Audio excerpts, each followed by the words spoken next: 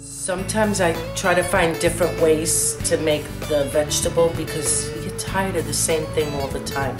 This is absolutely lovely. These are broccoli cheese bites, and the good thing is it's not fried, because normally I might even like it better if it's fried, but this is better because it's baked. It's very easy to make, and you could probably get the kids to eat vegetables this way too. This is about 2 heads of broccoli that I steamed and I chopped it up.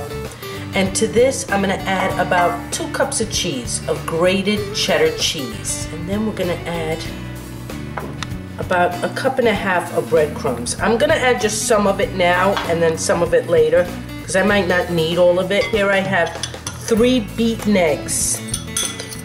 And that's all there is to this recipe. There really isn't much to it.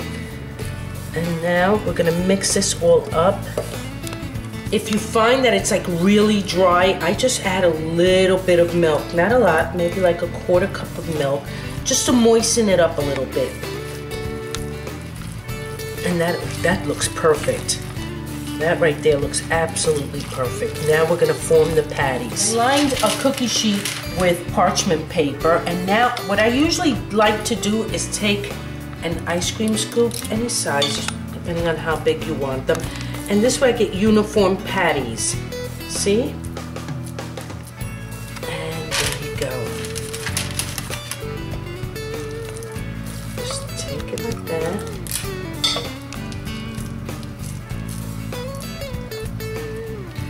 And you see how they all turn out the same if you use the ice cream scoop. Well, now they're all ready for the oven. I'm gonna put them in at 350 for about 1/2 hour. But halfway in between, I'm gonna take them out and flip them over so they get brown on both sides. After 15 minutes, you're gonna flip them over just so they get nice and crusty on both sides. They look beautiful already, don't they? Yeah, real good. So after this, I'm gonna put them back in the oven at 350 for another 15 minutes, and then they're done. Here they are out of the oven. We're gonna taste them now. They look so good. Here they are out of the oven. They're so hot. I'm gonna try them though. I love these. I've made these before. I absolutely love them.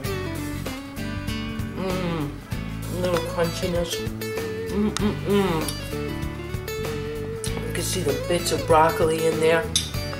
The cheese gets a nice crusty edge to it. I love it.